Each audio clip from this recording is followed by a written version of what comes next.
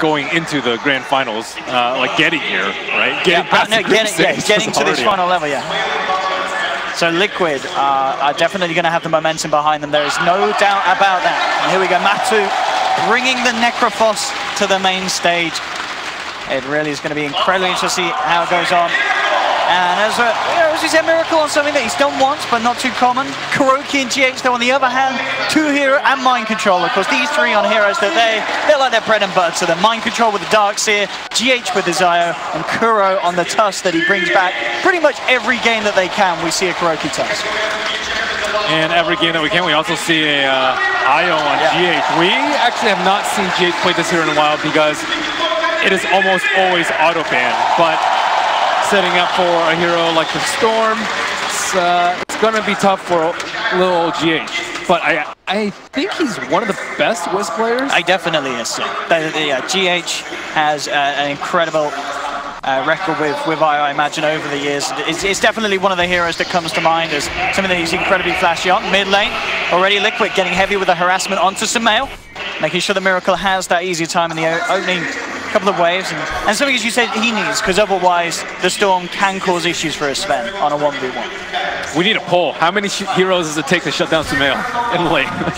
We have 3 right now. 3 versus 1. And they may get him this time. The shards come through. Sumail in trouble. A TP isn't going to be quick enough from Zai as Liquid get that first blood, and that indeed seems to be the plan. Try and tilt Sumail. I think with the Wisp in mid, there's an additional benefit of being able to stack the Ancients very easily from the mid lane. So I really do like this pairing coming up from Liquid, and Sumail is going to have a really hard time, and I also do not think that they can contest the early Ancient stack. So they have the laning phase advantage, they have the mid-game farm advantage, and all things looking pretty swell for them. It's going to be up on the Clockwork combined with the Crystal Maiden Aura to propel EG through this early laning phase. Zai and KuroKy trading blows there as they try and keep each other away from the middle lane. KuroKy trying to have a look at it again. Does have to be careful in case another torrent comes through and does catch him out. But he'll play it safe. Zai holding onto the torrent for bigger issues. Side lanes, top lane, Universe is having an amazing time. He's 11 for 3 against a 6 for 0. It seems to be a pretty easy lane for this clock in this 1v1. Or at least Universe is showing it as to be. Yeah, the level 1 Heartstopper not really doing too much. Universe actually going for just a lot of cog burn on Matumba Man. Matumba Man, as a Necrophos, struggles a lot with mana issues, and ideally you want to be able to tether both of these heroes, Necrophos and Sven, and it's going to be a tough call for GH as to which one he wants to tether first. And all things considered, and with that pressure as well being put on the Sumail in the mid lane, overall CS is looking better for EG. All 3 of their lanes finding the CS at the moment. And Liquid just slightly behind. Obviously very early days and indeed very close, but a slight edge in terms of CS. The EG. CS is a lot of them are neutrals though for Sumail. So these are worth way less, and Sven's getting a lot of denies in the mid lane. So these 2 are going to be very, very high in terms of levels. And look at this as well. KuroKy's got his eyes on Sumail. Sumail will start to salve up, and that will cause him to be a little too healthy for KuroKy to want to go in for a bit of a tickle as he heads back towards the mid lane. We'll see where else he can head to make the plays around the map. But at the moment, Zai just trying to do his best to mirror the movements of the Tusk. They're waiting to make a move on mid lane. Wisp and Tusk are perched on the cliff left of the mid lane. They're deep with the wraparound here. They have eyes onto Zai. Yeah. They could try and roll down upon a Miracle, trying to see if he can close the gap. And just go for a bit of a tickle here with the shards. And GH just right-clicking him down from the high ground. The torrent is not going to connect. And in fact, Zai has been spotted out. He's been taken down. Liquid with the positioning there and the Ice Shard trap, making sure there's no escape for the Admiral. And in fact, they're going to get this one as well by the looks of it with the Storm Hammer and the Ice Shards. Liquid, they're getting away with murder twice in the middle lane. Zai comes in to try and stop them, but Miracle, he's still full on mana thanks to GH. He can go in for more. Zai trying to body Juke around the tree line. It's not going to be successful. There will be a TP and a Frostbite from Crit to hold back Miracle. Has he got the speed to close this down? One more touch will do it. He has the Warcry. Zai tries with the torrent, but he's not soon enough to hold Miracle back. Another kill in the middle lane for Liquid. And they're looking for Crit as well. KuroKy Has he got the mana? Has he got the control? Crit will go for a bounty rune. Can Liquid finish this kill off? Wards drop down. They have the vision. Crit looking to be in a lot of trouble as well. He'll try and hide himself here in the tree line, but Liquid surround him. Mind control comes across for a piece of the action, and Liquid pick up a 5th kill in the first 4.5 minutes. GH and Kuroki doing absolute work here in this early game. I think this Wisp cosmetic might actually, like the non-portal one, I think it might actually have some benefits because he had DD on for almost the entirety of that early phase. It's so hard to really tell. hard to tell. Mid lane again, straight in Samael, just can't catch a break here. The only time we really saw it slow down for Samael was when he was just away from the mid lane into the jungle. As soon as he comes back to this middle lane, death after death because of Liquid's play. The Wisp just speeds up a lot, Liquid's game a lot.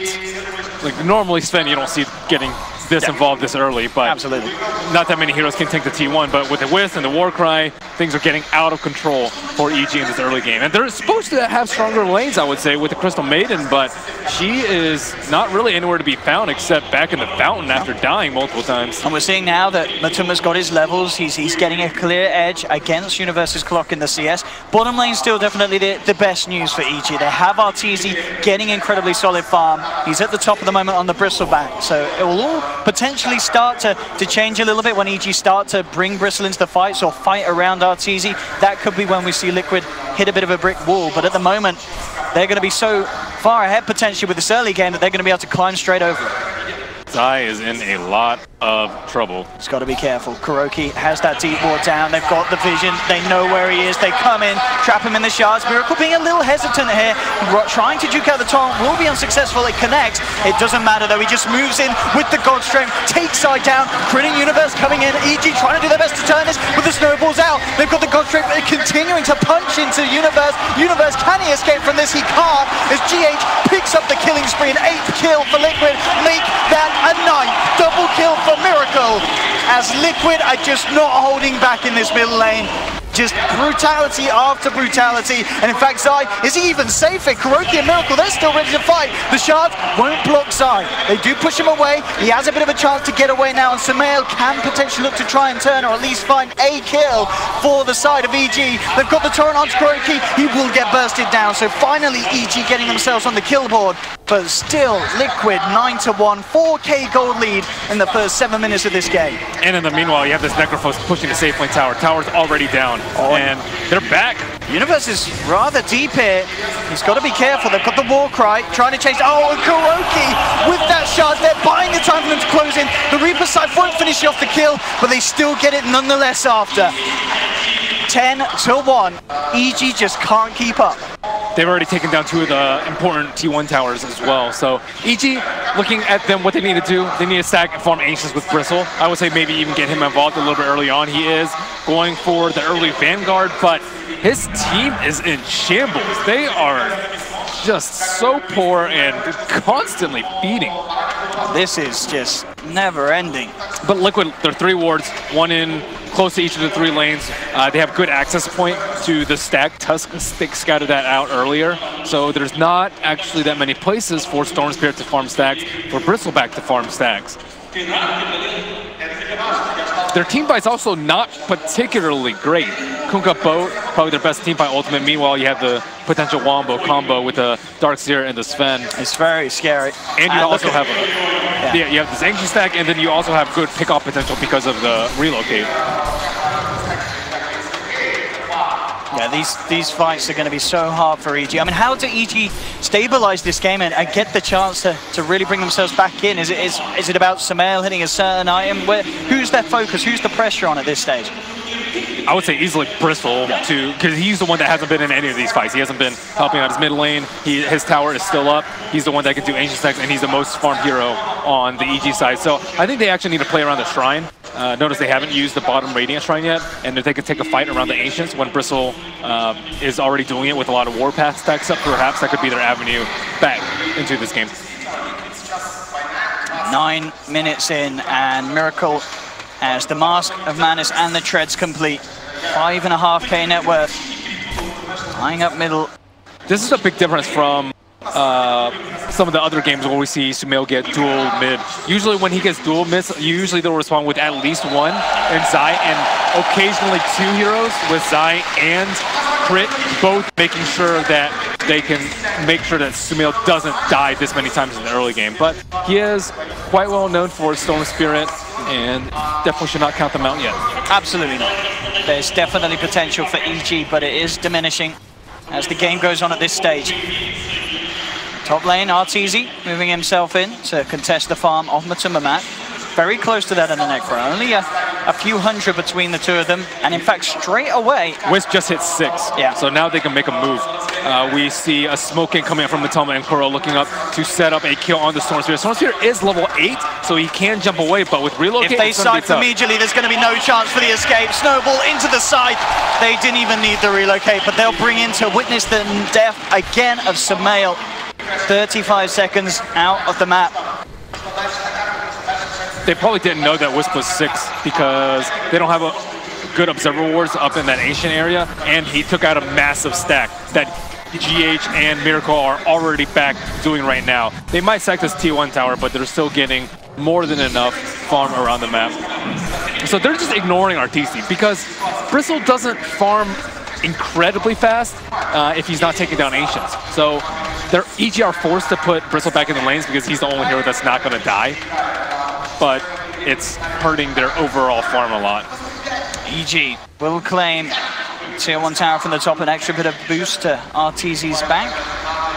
At the same time, Liquid in return taking that bottom tower.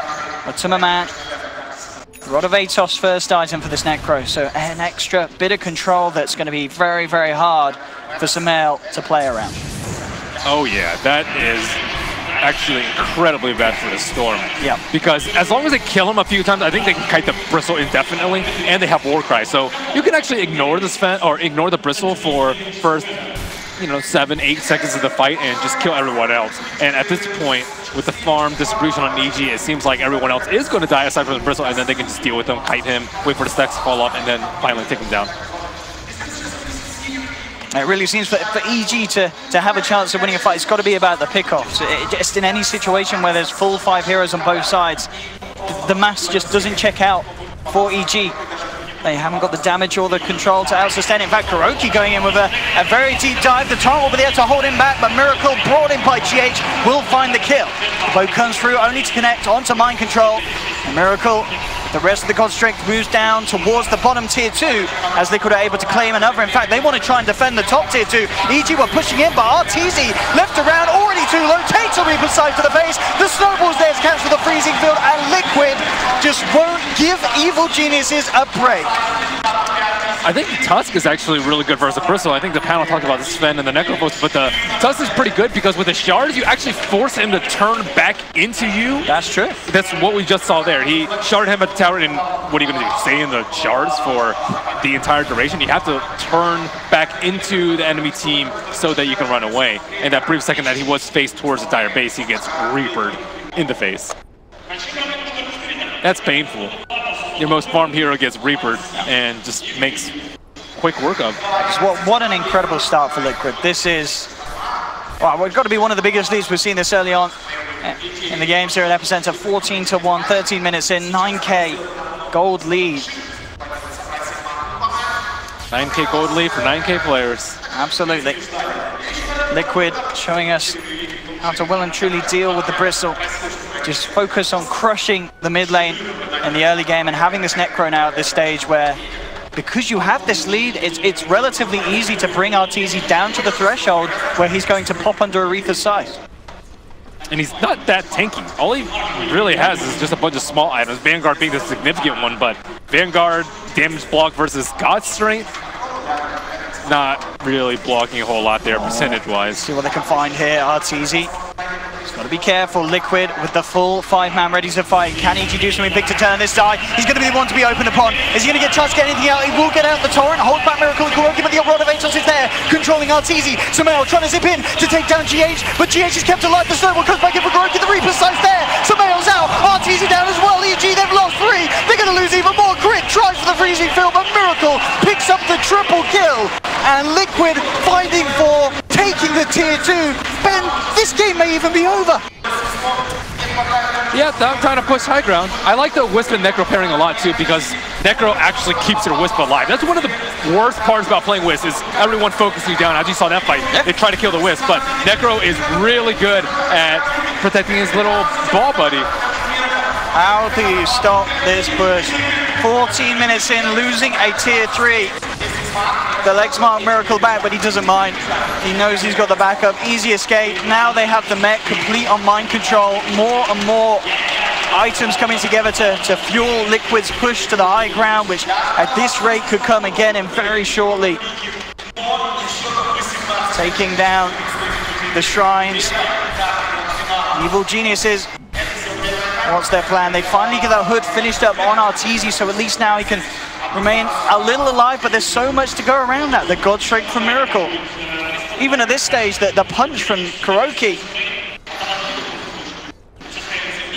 I think like Sven right now is he's pretty much like a Bristlebag in that he just does tons of damage and incredibly difficult to kill. And he's being more of a Bristle Boss than Bristle Boss is. Yeah, it seems, yeah, you may have complained about the Bristleback pickers, but now it's the Necro Sven pickers you've got to be worried about. These guys coming in with the answers. Kuroki with the strats. And now again with the smoke. Heading across, Arteezy is trying to get a break here, farming a big Ancient stack, but he may just lose his life and not get anything out of this. Miracle straight up to the high ground. The snowball closing in. Crit will try to TP over to the shrine, but Arteezy's already dead, and now Crit, he's in trouble as well. They'll drag him back with the vacuum. A couple of hits, a crit and a punch, and Crit is gone. They'll take the Ancients as well. I don't know, man. This game 1 at the grand finals of Epicenter, and it's got to feel pretty good for Liquid and pretty bad for Evil Geniuses. So this fight, they take out the only team fighter that they have immediately at the start, and GH he has Warcry to bump him up, he has the Death Pulse to heal him up, and he also has a Surge. I think he gets all 3 and the Urn, so there's very little way of killing him. This is just dirty. I mean, it's straight back into the action in the middle lane. Zai getting caught out at the base. 16.5 minutes in, the melee rack's in trouble. EG, have they got any hopes here, holding with just the 4 of them? Minimal items that they've been able to build up in comparison to how stacked Liquid's heroes are, and there we have it. The vacuum combo comes through. Universe will try and hold them back, but Crit's already fallen. The blade mail, it doesn't matter. They just fight through it, take him down as well. Arteezy gets smacked in the face by a hefty uppercut from Kuro, and it's game over. It really is. 17 minutes in, 24-1, an absolute beatdown for Evil Geniuses as Liquid smiles on their face, and absolutely warranted. What a way to start the grand finals for them.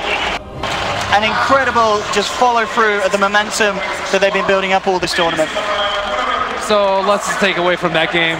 Make sure you protect Sumail a little bit better. You have to think twice about giving them Wisp. Those are pretty much the 2 main things. Maybe first phasing up Bristle also deserves some reconsideration now that Liquid has put out 2 counters on the table. Yeah. I mean, that was just insane, and I mean, that's always good news if we're going to see less Bristle. You know, if they consider it as maybe a hero that was, I mean, as weird as it sounds, a little too slow paced for this game. Normally a hero that's great at keeping up, but when a game is over in 17 minutes in, and you know that mid lane is getting countered that hard, what is the plan? I mean, Ben, I mean, that it didn't feel like a finals. If that was worse than the show match, Ben. I mean, come on, that was. That's why we banned Necrophos, dude. You did. We did. You knew. So you knew. At this point, you just have to look forward to the other 3 games that you're looking forward to win, and you have to again secure Sumail's lane and think about how you want to approach the Wisp. That's pretty much the 2 main things that you need to take away from the game. There wasn't much to it. They had 1 kill to 24. They lost 2 of their lanes. I would say it wasn't the most lane stompy thing except in the mid lane where Sumail just got dumpstered, and then you lost